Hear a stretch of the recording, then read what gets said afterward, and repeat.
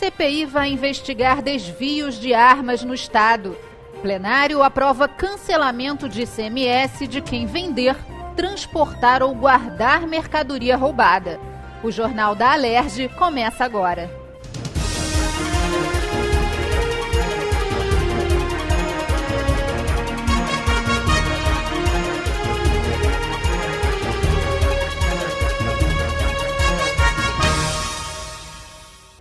Boa noite.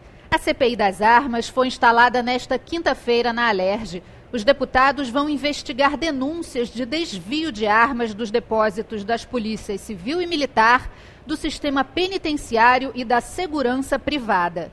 Segundo o relatório produzido pela Corregedoria da Polícia Militar, somente em 2011, 457 armas foram extraviadas, furtadas ou roubadas. 72 eram fuzis.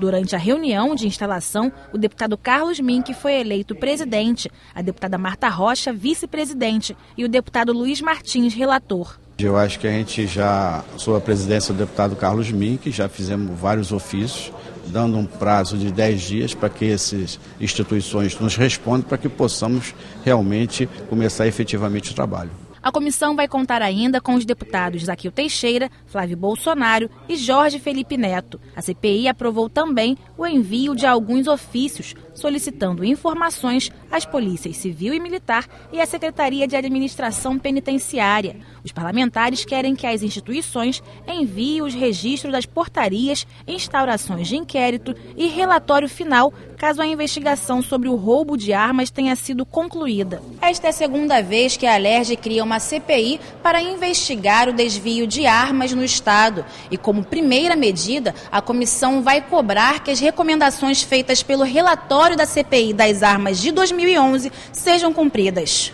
Tem 3 focos. Primeiro, por que as resoluções da CPI de 2011 não foram cumpridas? Cumpra-se.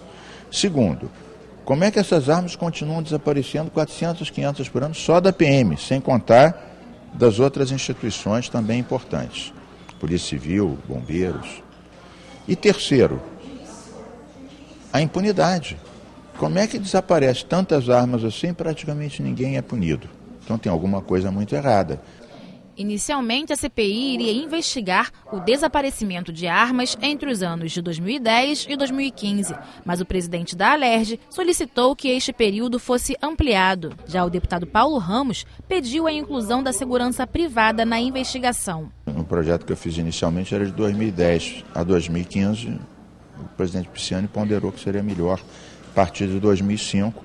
Também o deputado Paulo Ramos, não é da CPI, mas fez uma emenda que foi acatada, que não tinha no inicial, que incorporou as firmas de segurança privadas, cuja fiscalização é feita pela Polícia Federal.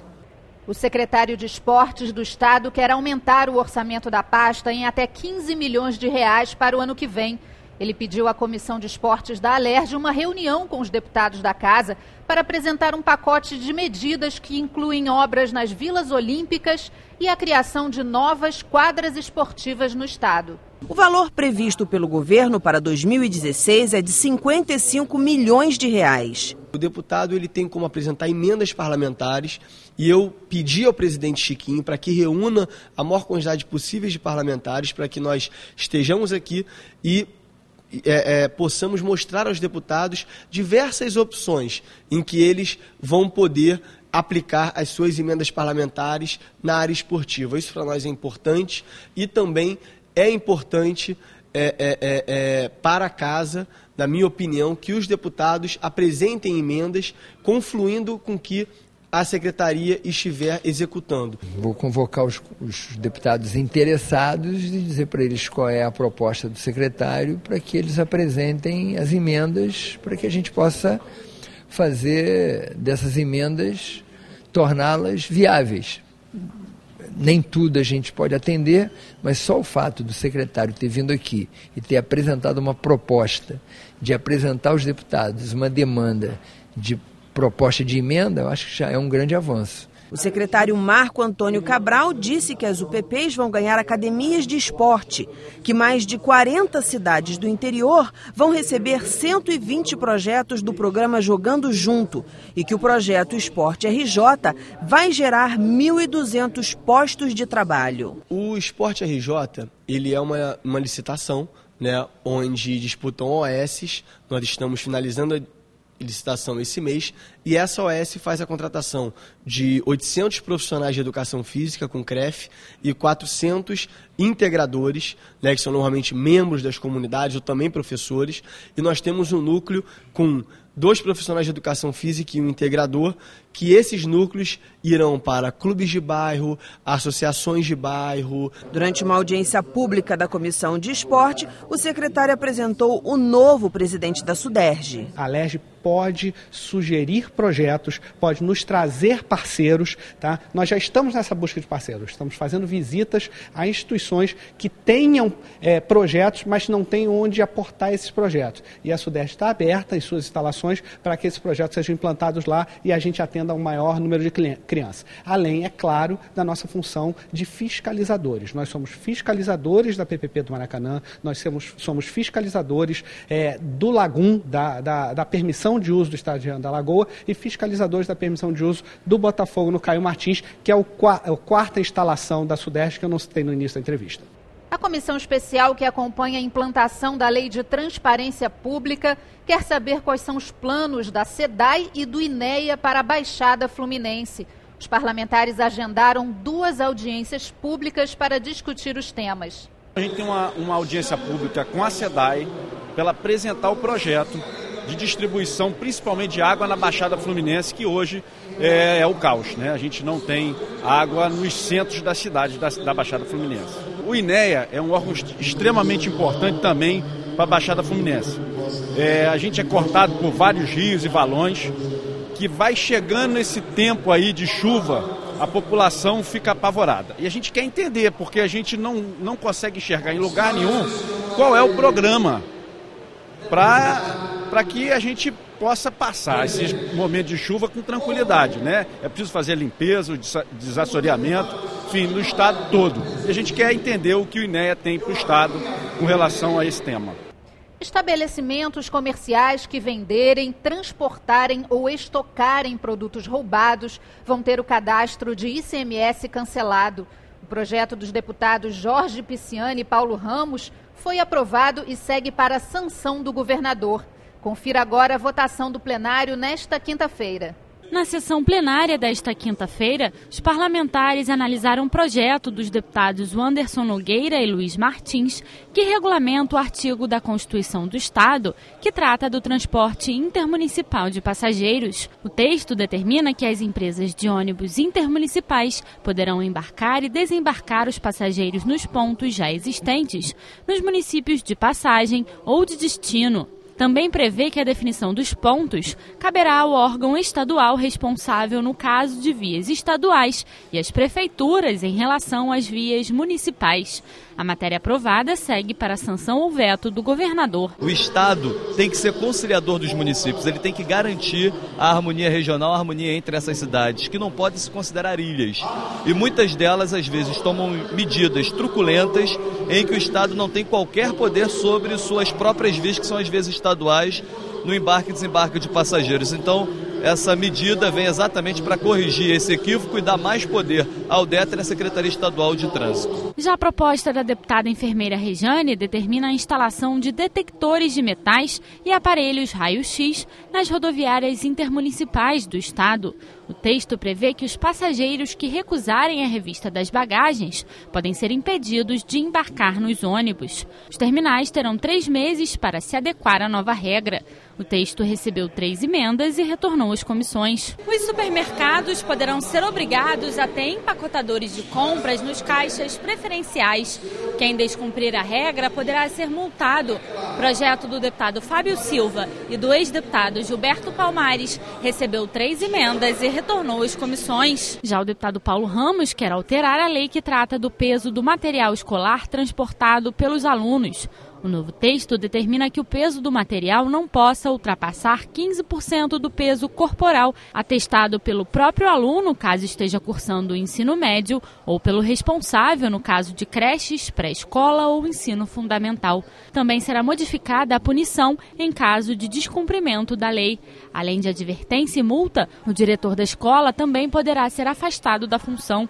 A proposta recebeu 3 emendas. Apresentei 15% do peso da criança ou do adolescente, mas vamos verificar, constatar, até cientificamente, qual é o peso ideal para que, até para a orientação dos pais, para a orientação de professores, de modo a que as crianças não carreguem um peso excessivo, causando prejuízos à sua estrutura óssea como um todo. E o deputado Dica quer aumentar a segurança nos bancos. A abertura de novas agências pode ser condicionada à aprovação de um plano de segurança pela Polícia Federal. Quem descumprir as novas regras poderá ser multado. A proposta foi aprovada em primeira discussão. A Comissão de Cultura da Alerj quer que a Escola de Teatro Martins Pena seja considerada patrimônio imaterial do Estado. A escola centenária é a mais antiga e mais conceituada da América Latina, destinada à formação gratuita de atores. E já formou grandes nomes como Procópio Ferreira e Denise Fraga. Ao longo dos anos, a escola vem enfrentando problemas de estrutura e de falta de recursos. A proposta aprovada ainda precisa passar por mais uma votação antes de se tornar lei. O que nós estamos querendo, no fundo, é um olhar mais carinhoso exatamente para as instituições voltadas para as artes. A Escola Martins Penas, ela se preocupa com a formação das pessoas, dos profissionais que irão trabalhar exatamente na arte teatral. Isso é importantíssimo. Os estabelecimentos comerciais que venderem, transportarem ou estocarem produtos roubados poderão ter a inscrição no cadastro de ICMS cancelada. Com isso, os sócios das empresas ficam impedidos de exercer o mesmo ramo de atividade por 5 anos e recebem uma multa com o dobro do valor dos produtos constatados como roubados. O projeto dos deputados Jorge Pisciani e Paulo Ramos foi aprovado e segue para a sanção do governador. Quem estiver vendendo carga roubada corre o risco de ter a inscrição no ICMS cancelada. Quer dizer, o estabelecimento vai ser fechado. Nós não queremos de forma alguma sair fechando estabelecimentos. Queremos evitar o roubo e furto de cargas, pelos prejuízos causados ao setor, pela insegurança dos trabalhadores e pelo sofrimento da população. Então, é para prevenir, é uma medida preventiva. A deputada Ana Paula Rechuan quer criar regras para que os agentes de saúde pública e vigilância epidemiológica possam entrar em propriedades públicas ou privadas em caso de risco ou situação de epidemia.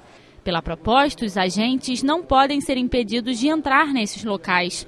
As visitas devem ser feitas de preferência em forma de mutirão e os profissionais precisam estar uniformizados. A matéria aprovada precisa da sanção do governador para se tornar lei. Eu sou médica, a gente tem uma preocupação importante com relação à dengue, à chikungunya, às epidemias que estão aí alastrando no nosso país. Nesse ano em especial, né, a epidemia, na realidade, ela não parou.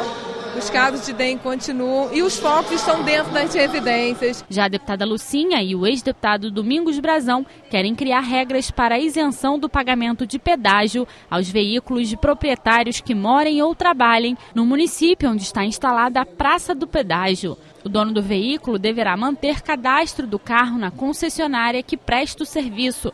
A matéria recebeu 2 emendas e retornou às comissões. Nós conseguimos aprovar agora em primeira, recebeu 2 emendas, uma emenda de um parágrafo que foi solicitado pelo deputado Luiz Paulo, que vai melhorar a redação do projeto. E com isso nós vamos garantir para quem mora no município e trabalha no município que não venha a ser cobrado o pedágio desses moradores. Né? As concessionárias de serviços essenciais, como energia, por exemplo, poderão ser obrigadas a ter atendimento presencial à população, com funcionamento inclusive aos sábados. Quem descumprir a regra poderá ser multado. O projeto do deputado Carlos Macedo recebeu 3 emendas e volta a ser analisado pelas comissões. O Jornal da Alerj fica por aqui. Acompanhe a nossa programação pelo site e pelas redes sociais. TV Alerj, o canal do povo fluminense.